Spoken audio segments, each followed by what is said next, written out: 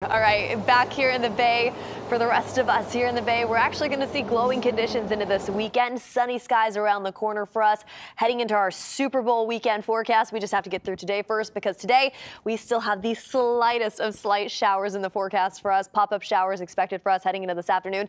Associated with that area of low pressure that brought in cool weather for us yesterday, rainy skies, and of course those gusty conditions too. It was not that fun walking Chopper to the park yesterday, but take a look at this. High pressure starts to build its way into this weekend. And what does that mean for us? Well, it changes the direction of the winds first off, but it also gives us drier and warmer conditions. We're right back to the 60s this weekend and plenty of sunshine in store for us for Sunday too, or Saturday too. It's going to be gorgeous for us right around the corner. Here's what it's looking like for us today though. Those light scattered showers and that unsettled atmosphere above us are going to kind of trickle throughout the Bay, giving us about 1/100 of an inch of rain. Nothing too impressive by any means. It clears up into our forecast for our Friday setup, and heading into Saturday, oh, it's going to be sunny as can be, and into Sunday. Speaking of sunshine, for our friends down in Vegas like Gianna, where she's glowing right now, we are expecting sunshine down there just in time to take the Chiefs and take home that Super Bowl trophy. Now back here in the Bay, as we wait for that, we're still dealing with 50s in the forecast today, but there's a lot of changes right around the corner for us.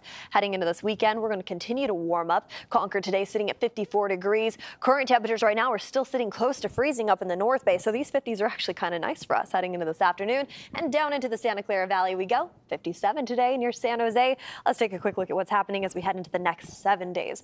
There's that promising light at the end of the tunnel. Saturday showing sunshine on the forecast for us. 60s in sight for us heading into next week too, but the partly cloudy skies are going to return once again. I will say this though, at least it's a dry forecast for us heading into the next 7 days. We're starting to calm things down a little bit in the atmosphere at least, and mean partly cloudy skies, cloudy conditions by Monday. It's going to be a dry one for us to kick off next week, which we definitely need.